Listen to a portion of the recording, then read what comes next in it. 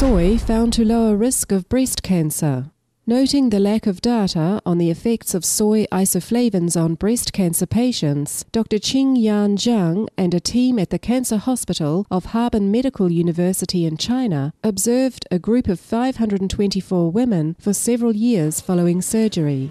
They found that postmenopausal women who consumed high amounts of soy products, which contain the substance known as isoflavones, had a significantly lower risk of cancer recurrence. In fact, the group consuming the most soy isoflavones had a nearly 20% lower recurrence rate. The study authors were encouraged by this finding and said they looked forward to conducting further research to provide more data. Thank you, Dr. Zhang and colleagues, for this information about the helpful aspects of soy. Wishing everyone similar benefits from such natural plant-based products in optimizing health and well-being.